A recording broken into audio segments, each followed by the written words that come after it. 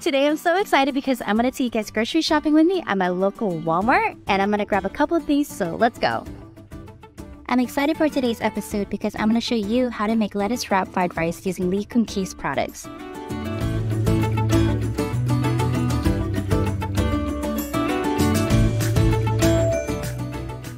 I just got back from the grocery store. I have my Lee Kum Kee sauces right here. Let's go. I'm ready to rock and roll.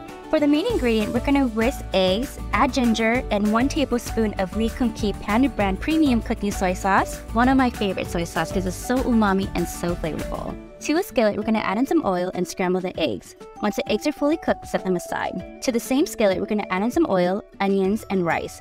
Saute that for about a minute or 2 minutes. Next, add in carrots, green onions, and stir to combine. Top it off with Lee Kum Kee Panda brand sauce for lettuce wraps and mix. Once it's fully combined, set your leaves on a plate and then add in a full tablespoon of your rice mixture. Add Lee Kum Kee Sriracha Chili Sauce. And lastly, I'm gonna top it off with some sesame seed. This recipe was so easy, quick, and healthy. I made it within 10 minutes.